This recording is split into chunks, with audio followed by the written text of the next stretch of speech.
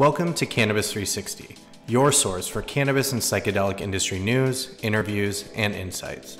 Visit canna360.ca and sign up to receive free access to the entire Cannabis 360 catalog. Welcome everyone to this little panel on the international cannabis market. We're going to be taking a look at Europe, but also Asia as well, and getting a bit of an overview from our lovely panelists and guests here today. I'll start by introducing myself. My name is Chris Potasco. I'm a cannabinoid researcher from the UK and consultant in the UK cannabis industry, and I'm joined here by some of my lovely fellow experts. And I'll maybe go one at a time and let you guys introduce each other and just have a little 2-minute intro as to who you are, what your backgrounds are, and what you're up to at the moment, and we'll feed in some questions if that works. So maybe go ladies first. Atia, would you like to lead us off, and we'll go to Carl and Deepak as well just afterwards. Yeah, sounds good. So my name is Atia Feroz. I'm the CEO of AgCan Consultancy. We're an operations and quality assurance focused cannabis consulting agency. I am based in Canada half of the year, but I actually spend the other half of my year in Europe, predominantly working with international clients, which is really exciting because we get to work in such a fantastic emerging market and get to see what it's like in some of the less developed areas. I'm also an instructor for the Academy of Applied Pharmaceutical Sciences for their cannabis certificate program. And then by training, I'm a plant geneticist, so cannabis tissue culture is my jam. Carl, maybe if you could give us a little rundown of your background, that would be super. I'd be happy to. I'm Carl K. Lin. I'm living currently in Thailand. I'm originally from the United States, but I've been here in Thailand for just about 4 years now. And during that time, I've been writing a newsletter known as Cannabis in Thailand. And I'm also the founder of Thai Hub of Cannabis, which is a distribution for flowers, most of which comes from the northeast or the north of Thailand and is distributed here on the island of Phuket. So these two things have been keeping me very busy. I'm doing quite a bit of, or trying to do policy analysis of what's happening in Thailand. It's kind of putting pieces of the puzzle together because the process has been a little bit confusing and a little bit opaque. But now we're coming to a tipping point where things are going to finally stabilize, and I'm excited about talking about that. Thank you, Carl. I'm excited to discuss Thailand and dig into some of the new progressions over there. And Deepak, I was wondering if you might be able to give us a little rundown as well, sir, last but not least. Yeah, for sure. Thanks for having me. Deepak Anand. I'm the CEO and co-founder of ASDA Consultancy. I work with a number of companies, both in Europe as well as in North America, just around cannabis business and policy. I've worked with a number of countries on policy and legalization, starting from Canada, going to the UK, and also in Malta. I've set up my own business that was EU GMP certified in Malta that dealt with distribution of medical cannabis across Europe, so have quite a bit of familiarity with both the regulatory policy side, but also the business side from an EU GMP perspective and what it takes to be successful in European markets. So thanks for having me and look forward to the discussion. Could you give us a bit of a lay of the land, Deepak, as to where things are at in Malta and how the government's maybe approached it differently to other corners of Europe?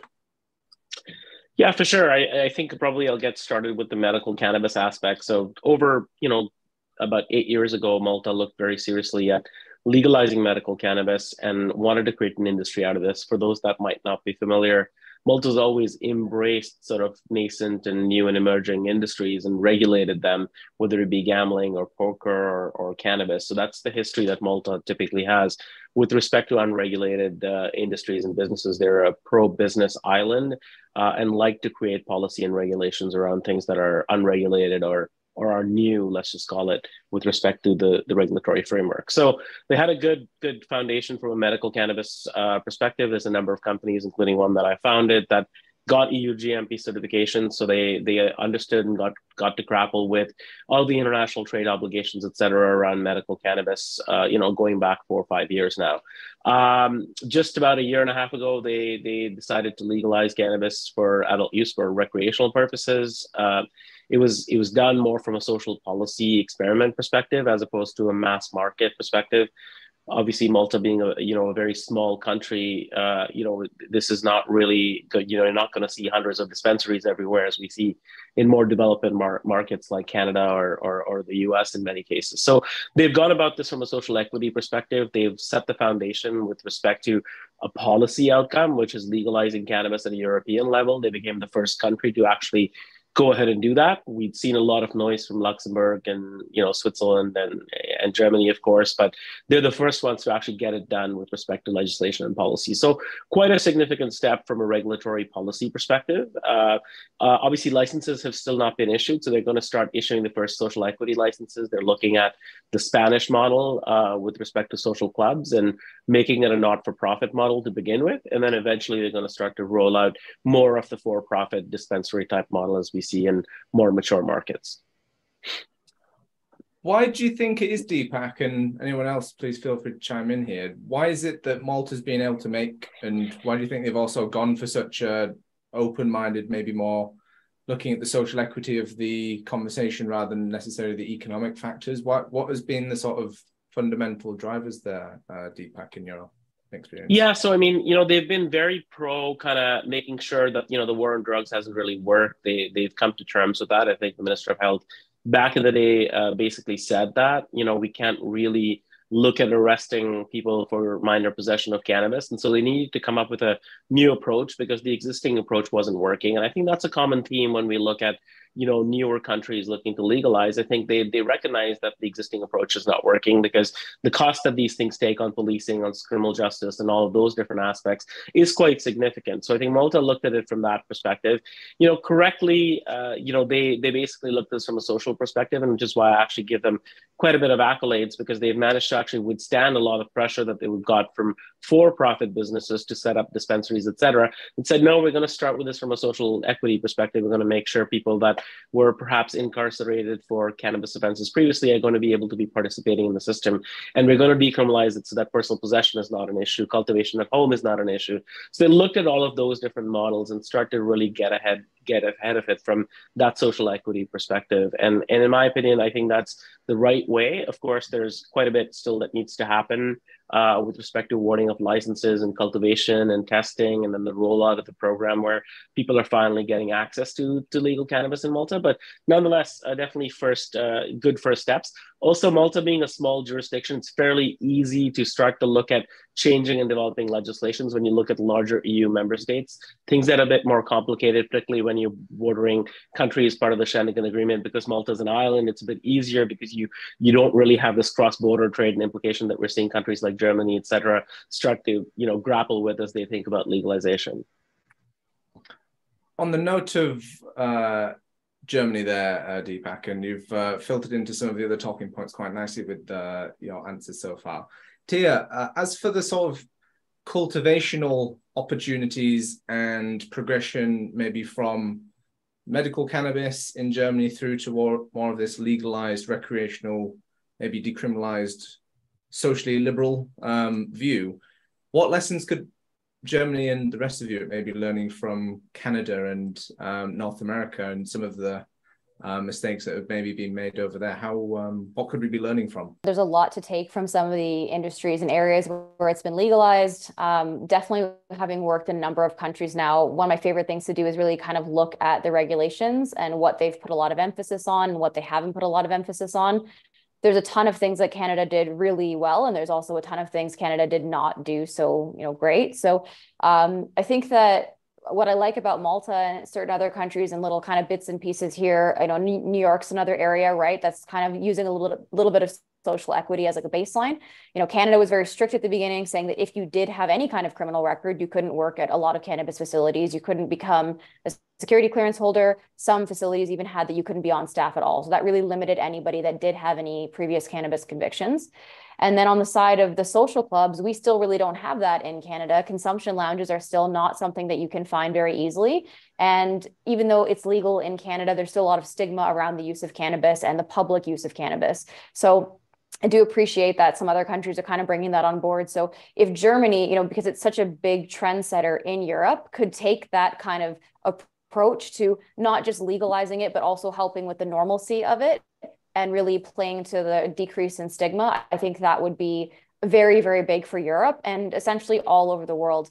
The other thing that I think all of us who worked in Canadian cannabis are very aware of is flooding of the market. So in every new market that I work in, my biggest concern for my clients, because they're usually all cultivators, is, being able to stay competitive in a market that I know will be flooded in a matter of months or years. It's very common. We see a new market legalized, it gets over flooded with product that they can't shift. Then they see a huge downturn, then they can't compete because their cost of production is too high. And that's where we're seeing these, rolling bankruptcies essentially, which has been a huge problem in Canada. So there are a few other models out there where they're doing sort of a more agricultural based concept of quotas. I worked in dairy before I moved over to cannabis, and quotas is something that people in agriculture are very familiar with, which is, let's say you have a farm and they know the total need is X amount of kilos of product, they designate your farm with how much you should be able to produce.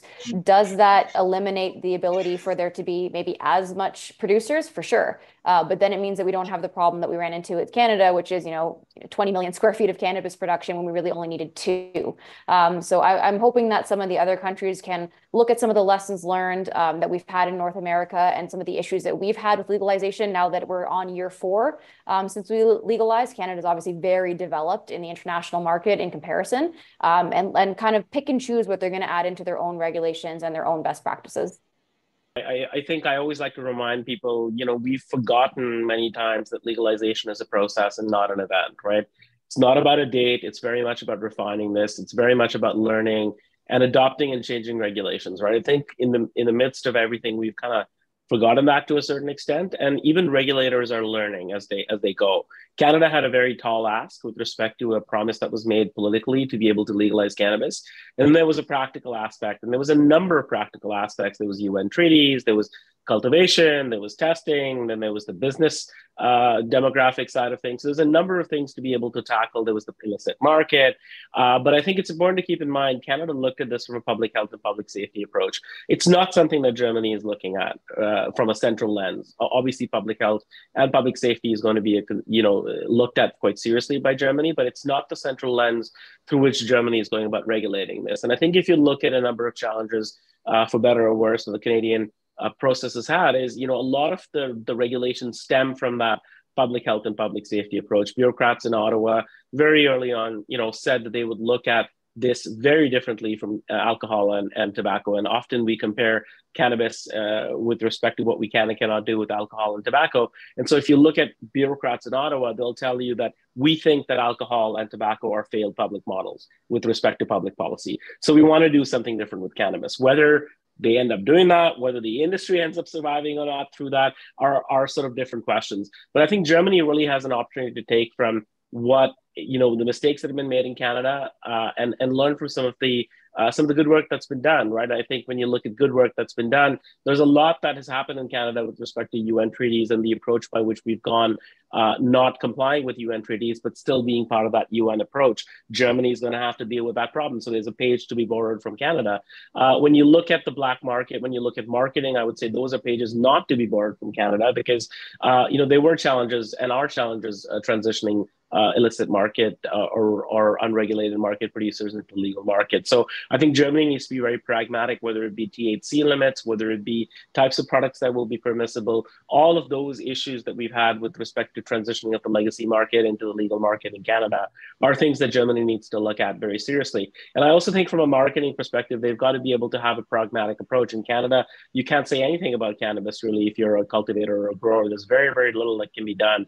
Whereas when you're competing with an illicit market, sky's the limit. You can have gummy bears, you can have cough candies, you can have sort of medicines that are put out. I mean, the sky's the limit with respect to black market. So there's a number of things from a public policy perspective that have not worked and worked in Canada that Germany needs to take and be able to evolve. And I don't think Germany is going to get it right from the get-go. I think this is very much going to be a process. I think countries are going to have to band together and start to look at regulations every few years to be able to revise that to come up with a better model.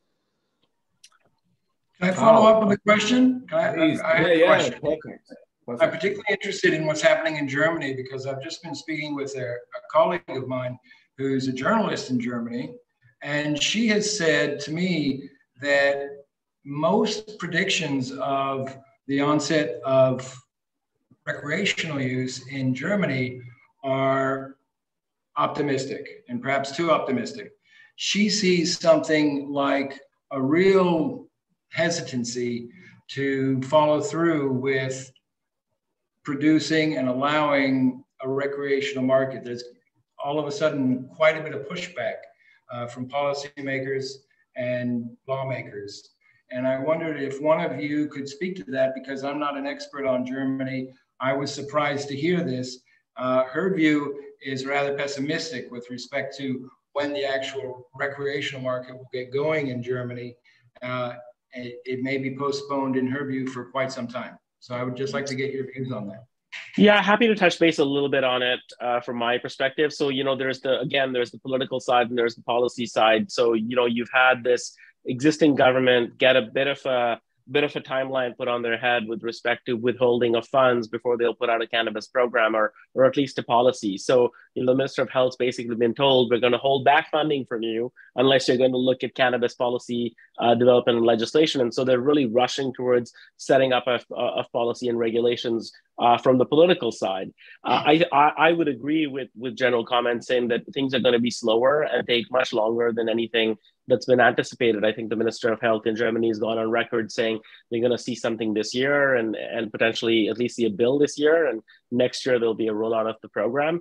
If you look historically at the German medical cannabis market, we need to keep things in mind. It took them over 5 years to be able to give out 3 licenses to the tender process, which was revised year over year. So, it's taken them over 5 years to get a medical program, which, by the way, it doesn't look very impressive. It's, the only types of products that you can actually sell in the medical program in Germany are flowers and in cannabis oil. There's no tinctures, there's no capsules, there's no ointments, there's no pills, there's none of that happening in a medical market, which has been around for several years now. So it's important to keep things in mind. I think as an industry, people get very optimistic, investors get very optimistic and start rushing towards setting up a business plans. I think that's one of the mistakes we saw in Canada was before regulations came out, people were already building up, massive facilities to be able to cater to this demand without knowing what are the types of products that you're going to be selling. Are you going to be allowed to sell 1.0 or 2.0 products? Is there going to be a limit on THC? So, I think there is a bit of a cart before the horse. We're certainly seeing this again in Europe, unfortunately, where people are rushing towards doing things in complete absence of regulations. I think if you ask anybody today that is involved with the German recreational program, there's very little that's known with respect to what can actually happen. There's a bunch of speculation, a bunch of people that are speculating on what they think might happen, but the regulator really hasn't said very much with respect to what's going to happen. And it would not surprise me if things do inevitably end up getting delayed, or if we look at some sort of a decriminalization process first and then look at a legalization process. Because to keep in mind, not only does Germany have to tackle, cultivation and where products going to come from, they have to tackle the UN issue that I spoke about earlier, but then there's the European Union issue, and the European Union has some specific challenges around legalization of cannabis with respect to the way that the EU framework has been set up. So, there's a myriad of things that Germany's got to be able to handle. It would not surprise me. So I can always tell when something new has been announced for Europe because my LinkedIn inbox gets flooded with messages. And that means that some kind of news article has come out that had said a new European country is coming on board. And I think that the layperson doesn't understand that just because that small advancement has been made, there's so much other things that have to happen after that before we can actually see it floating around in the market. So I had people the second those articles came out being like, yeah, is Germany going to have product available in June? And I was like, absolutely not. Like, there's no chance. So it's, if you don't really understand all the different intricacies, it's so many different departments and so many different regulatory bodies have to come together and so many considerations. And a great point that Deepak brought up was because they're in the Schengen area, this is a whole other ballgame. They were allowing free travel for people to move between the whole Schengen area. So if it's legalized in Germany, but it's not legalized in Italy and it's not legalized in France, how exactly are you going to be stopping people at uncontrolled borders? So there's a lot of stuff to get sorted out there. I really don't see anytime soon like Germany being flooded with recreational product. And also, I work 6 months a year in Switzerland, which obviously borders Germany. So we get a lot of news and stuff. And to be honest, the general consensus on the stigma around cannabis is a lot higher in Germany than I would say it is in Canada. Canada always kind of had a pretty relaxed cannabis culture. I remember being in school and, you know, if cops caught you smoking marijuana, it was not a big deal. Like it was like, okay, put it out, but it wasn't that big of a problem. Whereas just in the German news, I think the first year I was here, a woman was caught and the news is saying, you know, huge pot dealer, she had like 30 plants in her backyard. Like I'm talking like it's not the level of stigma I think is quite high still. And it's something like what I say very similar to you know, people's impression of a market where we don't have any data because it has not been a product available for sale. Any of these estimates, I don't really know what they're basing them off of. If you've never had legal data on a market, how can you say that you know there's going to be 50 million consumers? Like where is the information on that? So I think it happens in so many cases. Everyone wants to be optimistic, which is fantastic. But when you look at what the real market size is, and for different product types, you really can't tell until we've rolled them out. And then also, you know, looking at different types of product and how approachable they are. Concentrates, for example, are a fantastic product type, but because of the fact that typically you have to have other accoutrements to use them, they're not going to be as big of a boom as, let's say, dried flower pre-roll, which is very accessible, right? So I think that it's fantastic. People have a lot of eyes and attention on Germany, but completely agree with Deepak where it's a bit overblown right now. And I think we're really early days to be making any kind of assumptions on how big the market's going to be and when there's going to be recreational product readily and easily available for people in Germany. Legalization processes is making me think of Thailand, Carl. How and what could we maybe be learning from Europe, and what's that process been like for Thailand, as well as the I guess the training wheels are sort of just coming off now? Yes. What's going on, Carl? Yeah, it's excellent questions all. Well, I am in the middle of a piece that is going to have the title, What Thailand Can Teach North America. So I think that there's a lot that Thailand has learned and has been able to implement rather swiftly in comparison. And one of the things that strikes me the most about how legalization is proceeding in Thailand is how fast they went from medical to the next phase, which is not recreational. And this is a little bit difficult to get your head around in the beginning, but my view is that legalization with Thai characteristics is presenting an alternative to the Western distinction between recreational and medical. It's trying to expand the scope of medical and make it more accessible to the public. And I'm talking specifically now in terms of making flower accessible to the public through dispensaries and clinics, that it looks to me like they want to say no to recreational, but yes to medical with a very light touch. So that, and this comes really from their history and from their culture and from the fact that they've been working with and using cannabis for about 1,000 years now, officially, at least we have 1,000 years of medical use documented. And it has always been seen as a medicine, but it hasn't been seen as a medicine in the Western sense. They have reignited the alternative medicine program of Thailand.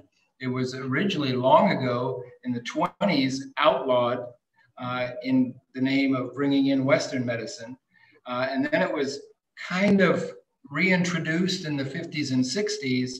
But then when cannabis was illegalized by force of the United States in Thailand in the late 70s, well, then they also got rid of most of the alternative medical professionals that were using cannabis as part of their treatment programs. Now they have brought back both cannabis and the alternative medical professionals to create a medical cannabis which is much more expansive in its conceptualization than anything you see in the West. Now in the West, what I'm most familiar with, because I'm from the United States and I've lived in Canada for 6 years, the West has a very distinct dichotomy that they draw between the two. And oftentimes the medical use has lots of hoops that the patients have to jump through, lots of regulations involved in providing the product, whereas the recreational is kind of a no holds barred, okay, you finally got your free swim, now everyone can jump in the pool. Whereas here in Thailand, they don't even want to use the word recreational. And this has created a lot of confusion. And we've so much so that you've kind of moved into 3 different camps of understanding what's really happening now in Thailand.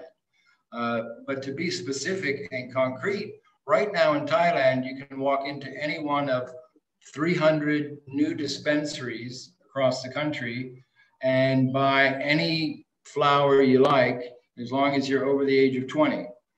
There's no restriction. It sounds a lot like recreational cannabis, but what they've done is they've completely legalized the plant so that it's impossible to be arrested for possession or cultivation or even selling or buying any kind of cannabis.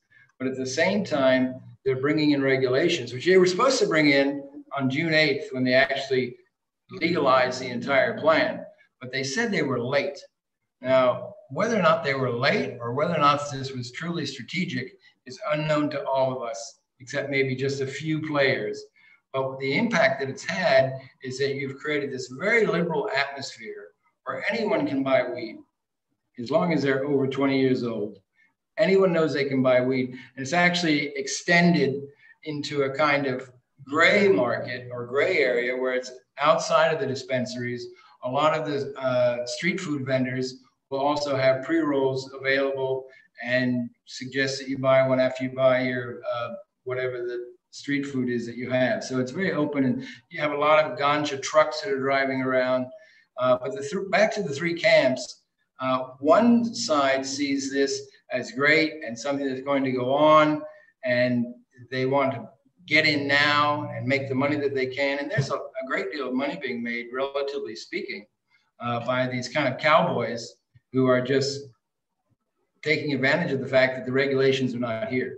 Now, there's another camp on the other side of the spectrum that's saying all of this is going to get wiped out, that the law enforcement is going to come down really hard on people irresponsibly selling, providing, marketing flowers, talking mainly about flowers. That's the controversial item.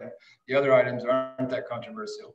But that group is saying that they're going to shut, almost as if they're understanding the whole program from that Western point of view of it's either recreational or it's medical. They're going to shut down all of this freewheeling flower sales and get back to a tight medical system where there are no flowers, where it'll just be you're providing CBD and hemp products. Anything over 0.2% will be illegal. And then there's a third camp, which is the camp that I think is the one that's winning out just by what I see on the ground, which is this expansion of the medical. So they've just in the past week, in fact, my sources have kind of concluded and have convinced me that their conclusion is correct, that a few things are going to happen to make this expanded view of medical, which kind of cancels out recreational, happen very soon. And by very soon, I mean by the end of September or mid-October, you'll see regulation that says all of these dispensaries, you know, you're perfectly able to stay open as long as you have an alternative medical professional in every dispensary. That's someone working there full time. Most of them are open now 7 days a week, some 6 days a week, about 9 to 10 hours a day. And they're selling flower. They've got other products. They've got tinctures and CBD products. But where their profit center is absolutely clear. It's in high grade boutique flowers. Most of these dispensaries will have between 12 and 20 different flowers to choose from. But soon everyone will have to have a professional. And these professionals, these alternative medicine professionals, have had included in their coursework, which is a 4-year course they have to take, have had included cannabis as treatment, cannabis as medicine. It's been included to their bag of tricks, which just before legalization did not have any cannabis studies. Well, they anticipated cannabis being a product in Thailand, so they started this about 2 to 3 years ago, keep in mind that even medical cannabis just started in 2018. And the more open regimen that allows flower to be sold everywhere just started on June 9th this year. So they are now coming into all of the dispensaries, and law enforcement will come by eventually. This is the idea. How well it's executed is another question, or how how they blanket 200 brand new operations is unclear. But it'll be the policy, and I think that most people will want to follow the policy. They'll have to hire on an alternative medical specialist, so that'll be a blow to their profit margin. But at the same time, the other new regulation that accompanies it is that all consumers will have to have a medical marijuana card. And this card costs 1,000 baht, or this is, again, just a proposal. It's nothing set in stone, but it's already being test marketed with some of the franchises that are closer to the government and closer to the policymakers that really want to be on the cutting edge and innovative about working with the policy and working with the regulations. So these groups are already implementing the card, and as kind of a test trial.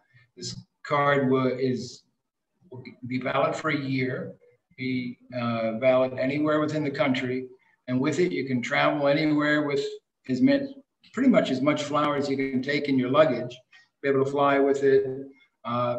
So the idea is that your access to the card will be easy.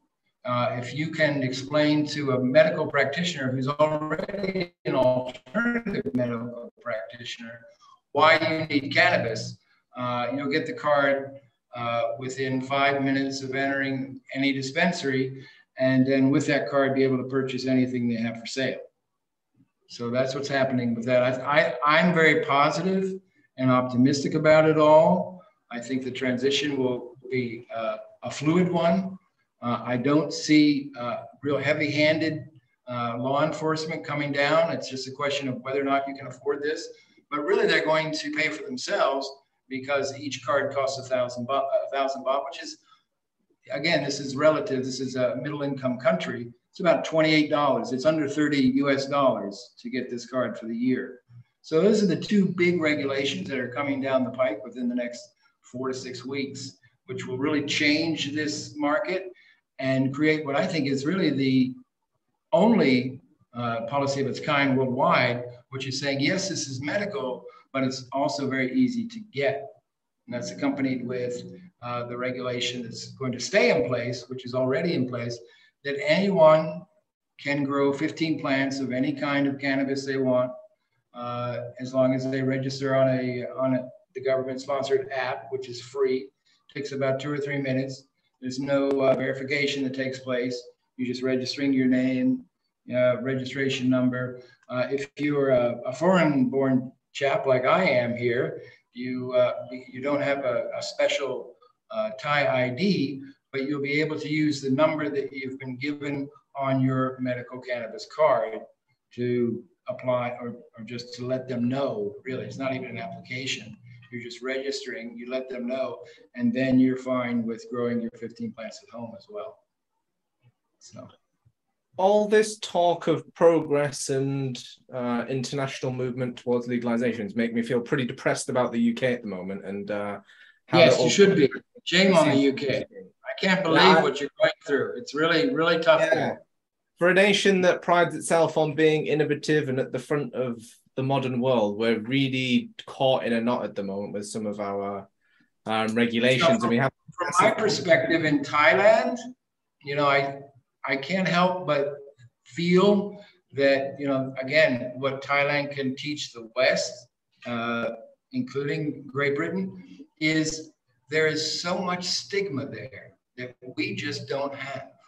There's really no stigma. There's some stigma, I say that, I don't want to exaggerate. Some of the older generation that had been fed really American propaganda that was given directly from the CIA and the FBI to law enforcement in Thailand to proliferate across the country, which it did, the older people, the older generation, and this is much older, like 70s, and a lot of the lawmakers are in their 70s and even 80s. So it has some effect. It has some drag effect.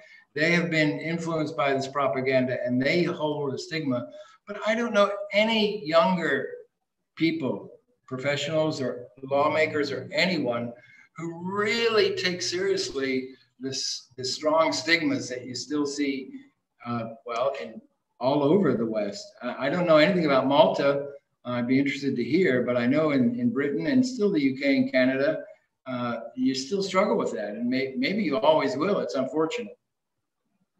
I think we have a big emphasis on this almost maybe a dichotomy between medical and recreational. And I find it really interesting how Thailand's just sort of smashed through that. And these are just social constructs. They're just words but in reality and sort of practicality, it's all the same consumption. It's just, I suppose, how we frame it legally or from a policy standpoint. I agree with that completely.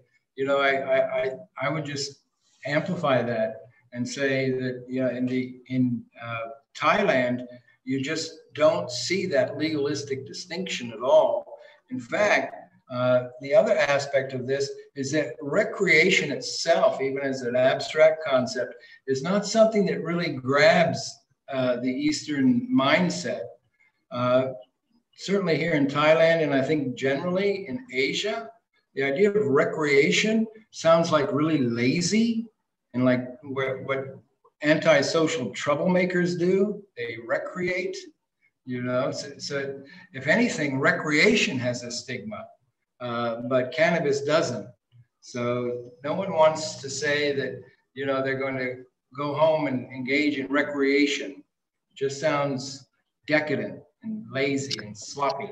And I'm making generalizations, but I think that's one of the reasons why you just don't see that distinction catching on. It was a legalistic distinction after all. It was made specifically as a way of working around federal laws, right? And particularly in the United States, and to get marijuana, as they would call it then, medical marijuana, on the table so that they could begin a slow walk to something called recreational. And that whole legal distinction just doesn't grab the imagination over here at all, which I think is a great thing. It leads to a healthier attitude and atmosphere. One of the things that was actually just mentioned to me by a manager of a dispensary who is sharing, one of the persons who knows a lot about the industry and has been sharing these thoughts with me, is that they're very happy about the idea that they have, that they will have, they're having to adjust their budgets, but they will have an alternative medical professional on hand. Because one of the things that gets kind of falls between the cracks, certainly in the discussion in the US and Canada, is that some people really are allergic to different strains of cannabis. And once you go into the recreational realm, it's as if you want to deny that.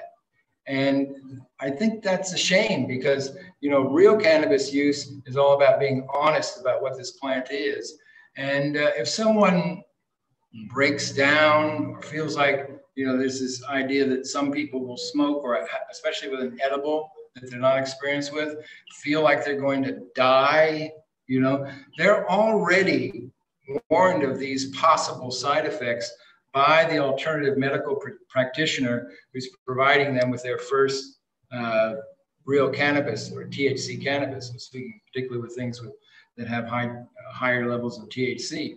And they're told very clearly to come right back to the medical professional, and they're going to provide them with some herbs or maybe some CBD, or depending upon how their negative reaction has played out, they're going to give them additional organic treatments in order to help them.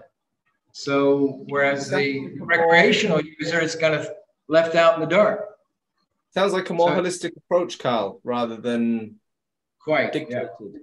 Deepak, do That's you have a great. few points to add to that? Yeah, I was just going to say, Christopher, and I don't think we are doing this here, but we need to be very careful before we start to give accolades to any country for having the perfect legalization model. I'm not suggesting that we are here. In fact, I think there's definitely things that we can, learn from Thailand, particularly around social justice reform, where they basically pardoned a number of prisoners that were arrested. So, the social policy side is definitely, a big one. But I couldn't help but cringe a couple of times when I heard some of the things that Carl was saying, because people that don't remember the Canadian process, that's exactly where we started. You could have whatever you wanted. You could go to a doctor and basically, get prescribed medical cannabis for any reason, and then you could have how much ever cannabis you want. Well, lo and behold, next thing you know, you were being prescribed thousands of grams a day for cannabis. Then you had a legal permit to possess that cannabis, and then we saw some infiltration of the legacy and unregulated and black market fall into this, where you've now basically got a license to be able to either possess or cultivate a significant quantity of cannabis that is definitely above what somebody can consume in a single day. And now you're having to put the genie or the toothpaste back in the bottle, as the old saying goes. And you'd know this from the UK, where CBD is much like the same issue now, where you're trying to regulate something that's effectively being unregulated for so long. Now you're going to go to Holland and Barrett and Boots and basically try and take these products off the shelf.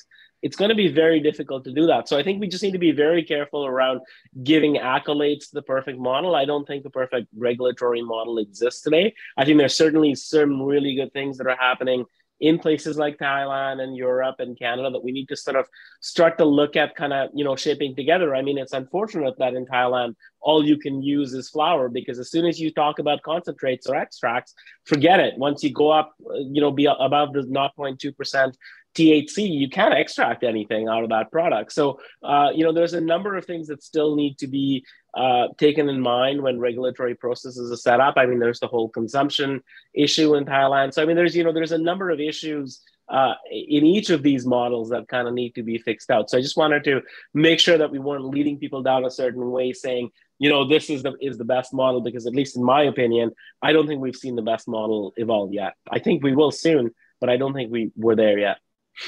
Well, just one thing I wanted to say with respect to Carl and the notes on Thailand is just, I do appreciate that they're going to have trained people at the dispensaries, because that is a huge problem. And in Canada, the bud tenders, for example, are extremely limited on what they can say. So if you go in and say, like, I need help with sleep, they're actually not allowed to really tell you products can help with sleep unless that product has been marketed in that way. And they get around it usually by adding chamomile or other herbal extracts to the product. So it's like a CBN product, which we have, has very recently been like lauded for sleep benefits. But to get around that, what they do is add chamomile and lavender to those products so they can actually put sleep something on it. Otherwise, if it's just a straight CBN product, they're actually not allowed to say anything. So the biggest thing I get questions about is people who just know that I'm in cannabis and will just say, I have this problem, that problem, that problem, and the information is not accessible. So there needs to be 1,000% way more research. The amount of research on endocannabinoids is very low. In my opinion. And then I think, Chris and I have talked about the fact that there's a very large sex difference as well. The amount of research that's been done in women, for example, and there's a very distinct interaction between estrogen and cannabinoids is very, very little. So there's so much more research that has to be done. And as a scientist myself and a plant scientist in particular, I'm very much for that research. And the availability of that information, I think it's a complete crime that any country would ban their staff from using scientific-based articles and things that we have repeatable, information in that, don't take one paper and run with it. But if we've got enough evidence in something, the government should be the one, or at least enlist the help of somebody else to allow us to speak freely on those benefits, because it really limits the amount of people that will use products if they can't get access to information. And we can't expect the consumer to go and read a bunch of scientific articles on their own. So I do like that they have somebody at each dispensary, because yes, in Canada, and many other places you can get medical, but they don't make it very easy for you to get that information. And they don't really have it, right there at the store on the spot where you can get the medical card right there. You've got to call in advance. You've got to set up some kind of meeting. You've got to send in your prescriptions. You have to have some kind of video call. So it does create a small barrier to having access to that product. So that is one thing. I'll be in Thailand in May, Carl. So I'll look you up, but I would love to see how that's functioning by then. Excellent. You say you'll be here in May? Well, actually, I'm waiting to see when Cannabis Business Asia is. Is it in March or May? I can't remember now, but I'm coming up for that conference. Okay, great, great. I'm not sure which ones it is, but do look me up. That'd be great. Will do. Because I think the question is, when will this really take shape? We'll really be able to describe what's happening rather than you sort of anticipate what we feel is going to happen. And that's not going to be that long from now. I mean, it'll be the beginning of 2023, things will be starting to really shake out, I think. So, yeah. A couple of quick fire, I say one question, but some quick fire answers maybe from each of you for this one. In the UK, we have all this wonderful access now, but we don't have any legal consumption sites. We do have these underground cannabis clubs, patient communities that existed before the law, and they still exist. And there are some self-sustaining communities, sort of like the clubs in Barcelona. And I know Canada's got an improving, I guess, consumption structure. Atia, maybe if you lead us off, as you are in the home of cannabis consumption at the moment, Toronto before you got to Switzerland, moved around too much, Tia.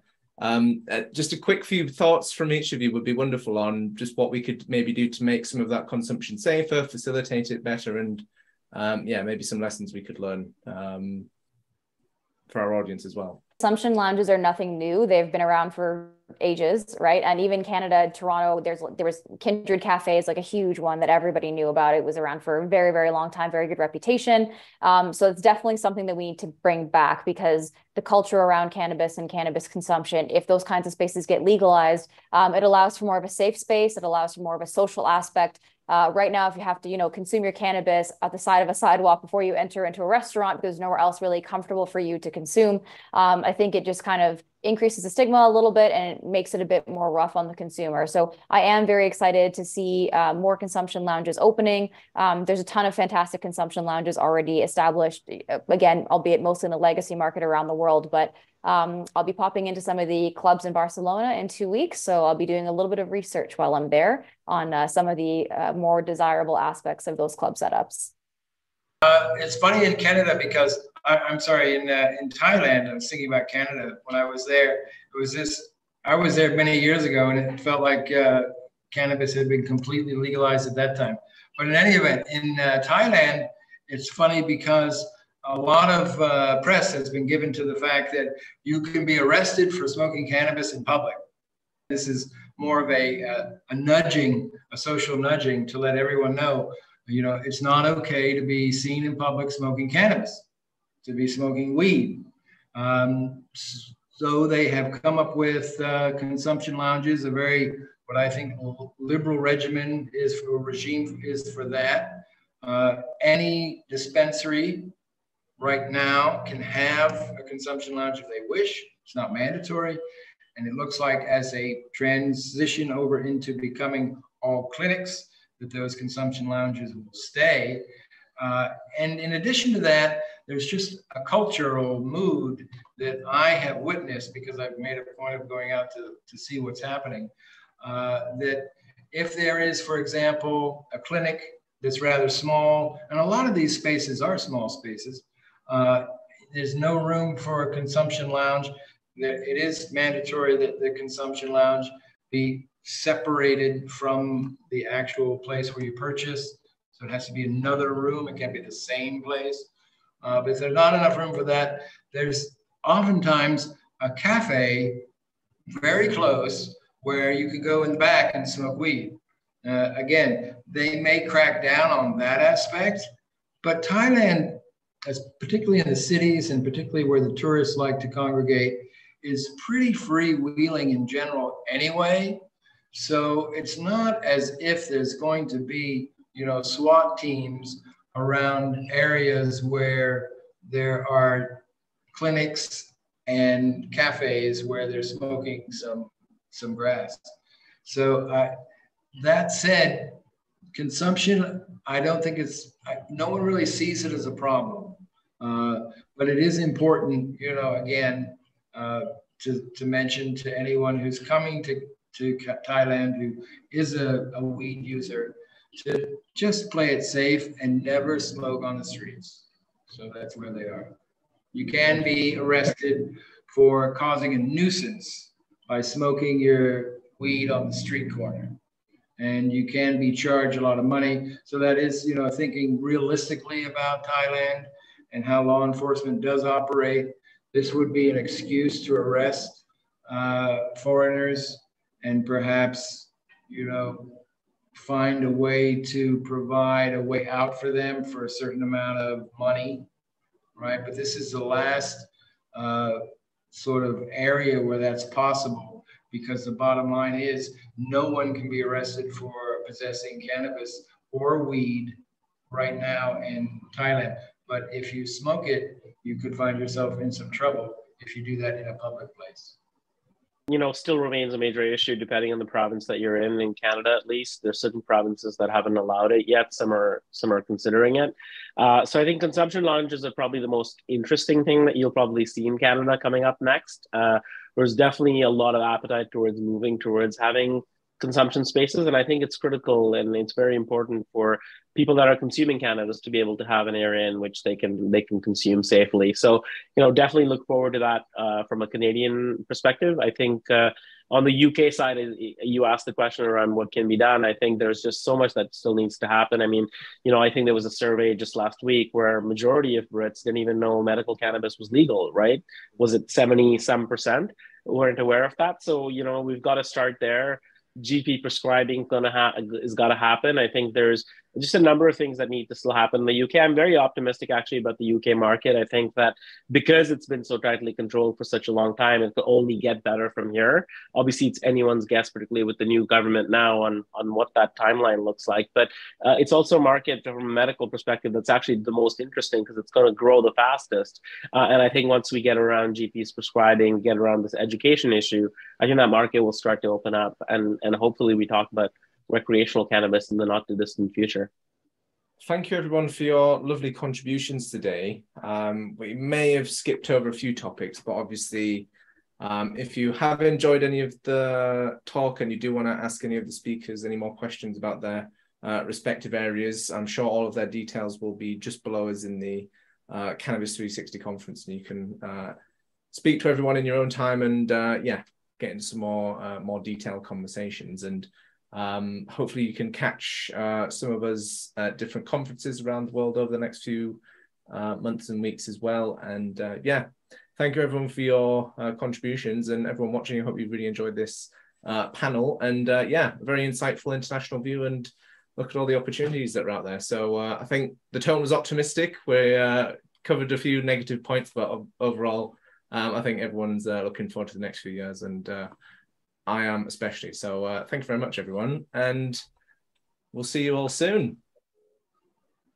Right up. Thank you. Thanks, Thank you. Chris.